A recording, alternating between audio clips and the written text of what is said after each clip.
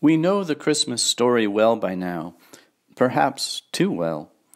We conflate the version we hear in Luke's Gospel with the one we hear in Matthew's, weave them both together with lyrics from our beloved Christmas carols, and imagine a once simple and quiet manger suddenly overflowing with visitors, the Holy Family, of course, but also shepherds and angels and a trio of kings bearing gifts. We've made up entirely the part about Mary riding to the stable on a donkey. That beast appears neither in Matthew nor in Luke. We get the Star of Bethlehem in Matthew's account. In Luke, there is no star in the night sky, only angels. In Matthew, there are kings, but no shepherds. In Luke, shepherds, but no kings. We sing, "We three kings of Orient are," but neither text tells us just how many wise men there were. Could have been 2 or maybe 20. There was no little drummer boy. If we dig deeper than the stories our beloved Christmas carols sing, as beautiful as they all are, we might ask ourselves just exactly what we are commemorating this day, and we would be right so to do. For if we observe it as we ought, this day should impress upon us the holiest of lessons of a life of faith, the Word become flesh. God the Father giving his only begotten Son, and in doing so giving God's very self. That is the unspeakably miraculous, mighty force that lies in the manger, the name that is above every name, the reflection of God's glory and the exact imprint of God's very being, as the author of the letter to the Hebrews puts it. That is what we celebrate this precious day, that the baby born among God's creatures and lying in a manger is the Word of God, the Logos, the reason, the name, love incarnate. More than 100 years ago, the English writer Christina Rossetti composed a poem that was later set to music and became a Christmas carol many of us might recognize from our hymnal, titled "In the Bleak Midwinter." Love came down at Christmas, love all lovely, love divine. Love was born at Christmas, star and angels gave the sign.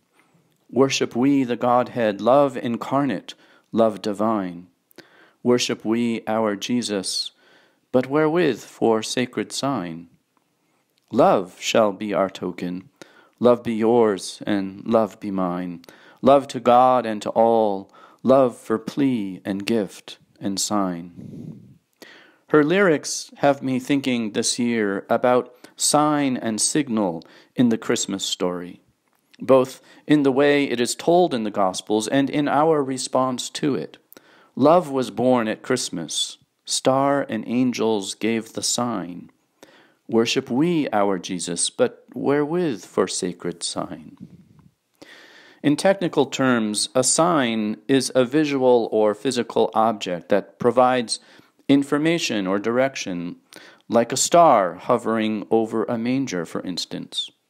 A signal is a sound or action that communicates a message or a response, and here we might think of the voice of one crying in the wilderness, "Prepare the way of the Lord," or even an angel announcing the birth of that Savior. In Luke's Gospel, the shepherds have the angel's voice. In Matthew, the Magi have their guiding star. The star is a sign, the angel's voice a signal. They went on their way, and the star they had seen when it rose went ahead of them until it stopped over the place where the child was. And when they saw the star, they were overjoyed. And this will be a sign for you. You will find a babe wrapped in swaddling clothes and lying in a manger. Because the angels sing, the shepherds rise. They rise up and go to witness the sign announced by the angel's signal, a child wrapped in bands of cloth and lying in a manger. And then there's John, from whom we hear this Christmas morning, "In the beginning was the Word, and the Word was with God, and the Word was God. He was in the beginning with God, and the Word became flesh and lived among us." We are meant to hear echoes of Genesis in these opening verses of John's Gospel.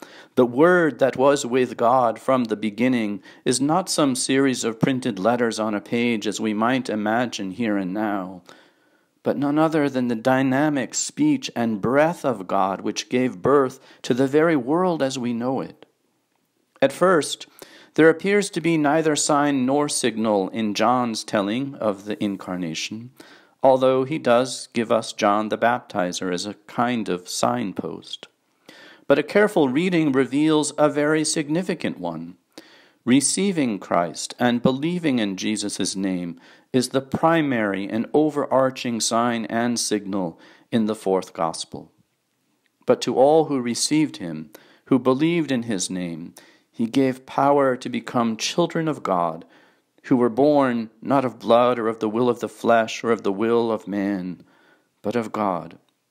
Indeed, we might equally imagine John's opening lines as in the beginning was the sign, or even more rightly, in the beginning was the name, and the name was with God, and the name was God, and the name became flesh and lived among us, and we have seen his glory, the glory as of a Father's only Son, full of grace and truth.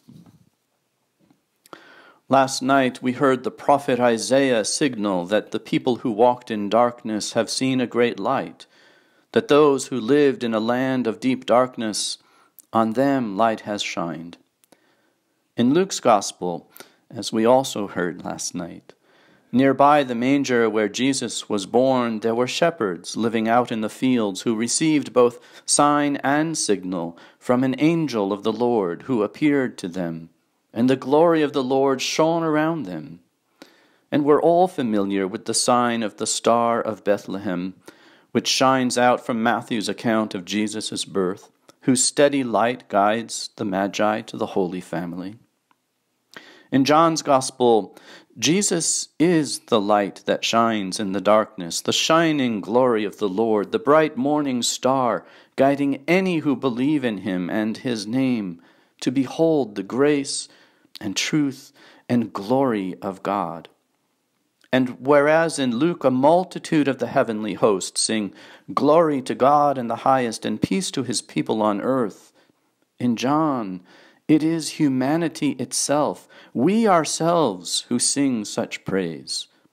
And the Word became flesh and lived among us, and we have seen his glory, the glory as of a Father's only Son, full of grace and truth. It isn't the angels who bring the good news of great joy that will be for all people, but Jesus himself, the Word incarnate, who is and has been and will always be that message from the beginning of all creation. All things came into being through him, and without him not one thing came into being. In the fourth gospel, signs and signals give way to something even more symbolic. Jesus himself is the symbol of God, the true source to which all signs and signals point. Whether there were shepherds or kings, they were certainly not the only beings concerned in the astonishing gift for which we give thanks this day. There were surely thoughts in heaven too, which, like starlight, ever sought the earth. That is why the angels sing, why they bowed down with devout gratitude before that divine love which stooped from heaven to lift up the lowly. Witnesses of our redemption, their rejoicing, real, because the reconciliation on earth through Jesus Christ was real and costly and wonderful. The angel saw in the manger a manifestation of the grace and mercy and love of God who is over all, a shining forth of love on this dark earth. And their song rightly began with praise, praise to God, glory to God in the highest. Glory to God who has compassion on creation. Glory to the one who sends the unimaginable gift to lead humanity back home to God. The Word became flesh and lived among us, and we have seen his glory. And not only have we seen such glory, we are transformed by it, ourselves becoming children of God, who are born not of blood or of the will of the flesh or of the will of man, but of God. As theologian Dorothy Lee points out, the symbol of the flesh revealing the divine glory becomes universal because it is first particular. Only now, because God has taken on flesh, can all flesh disclose the glory of God. What is at stake is the reality of our salvation. Veiled in flesh the Godhead see. Hail the incarnate deity, pleased with us in flesh to dwell. Jesus, our Emmanuel. John signals for us that Jesus is the Word of God made flesh, who from all eternity was with God and was and is God, the Word spoken into the world, the Word conceived and fleshed, named from before time and born into the world for us. Oh, what child is this who laid to rest on Mary's lap is sleeping, whom angels greet with anthems sweet, while shepherds watch are keeping. This is Christ the King, whom shepherds guard and angels sing. This day calls us to do the very same, to receive Christ and believe in his name, to guard and sing and rejoice in the gift of grace that is redemption in the Incarnation, and then to be both sign and signal, leading others to that gift in God. We ourselves can become shepherds, become heavenly messengers, become like angels, signs and signals to each other and to the world of God's love. Ultimately, what this day tells us is that Christ came down to earth not only to bring us to heaven, but to bring heaven itself to earth, to bring love to earth. And to the extent that we reflect that reality, it becomes real and manifest. Love shall be our token.